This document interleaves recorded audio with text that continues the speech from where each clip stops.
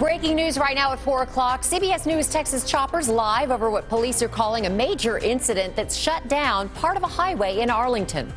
Good afternoon, and thank you for joining us for CBS News Texas at 4. I'm Karen Borda. I'm Doug Dunbar. It's good to have you. So let's get right to this. It's happening as we speak. Eastbound lanes I-20 right at Kelly Elliott Road. Part of the highway is shut down at this hour. Olivia Leach has been out there gathering some information for us. What do we know, and when did this all unfold?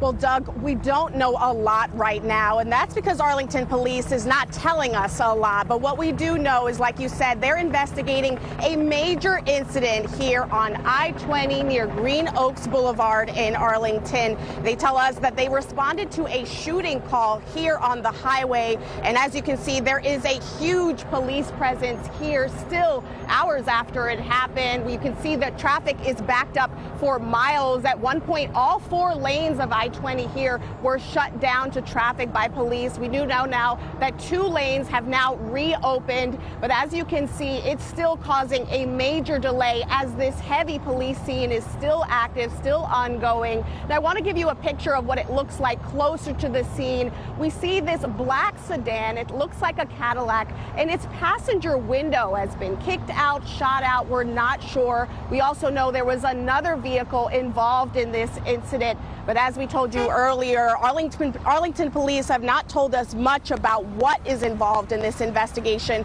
or what happened. As soon as we have more details from police, we'll share that with you. Karen and Doug. Olivia Leach, thank you very kindly.